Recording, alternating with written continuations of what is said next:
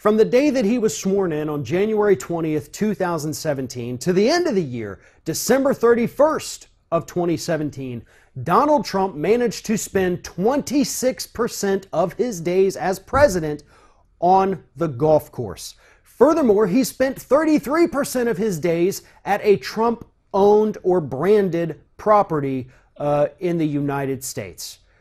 These trips, specifically the golf trips that he took in the year 2017, cost U.S. taxpayers $43 million. $43 million. Do you understand what that kind of money could do here in the United States? Sure, it couldn't fix massive problems like give us universal health care or debt-free college, but it sure as hell could add more money to the pot for things like Medicaid or Medicare or Social Security. It could help rebuild a couple of bridges maybe.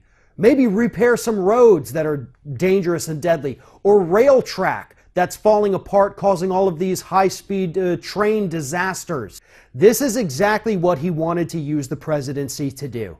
To play golf, to have fun, to have the power, and to make money. And so far, throughout the entire year of 2017, he played every single person in this country.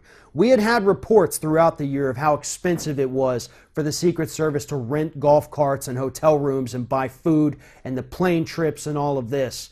But not until now did we know that that tally came to $43 million. They thought the government was going to use it to pay teachers a little bit more, so we got better quality teachers and a higher quality of education. They thought the government was going to use that money to take care of the sick and the poor and the helpless, the people who need a hand. But instead, we're using it to pay for a man in his 70s to go play golf at his own golf courses and then pocket the money himself. Meanwhile, he's cutting all kinds of programs that were meant to help the rest of us just because he can. Not because he needs to, but because he can.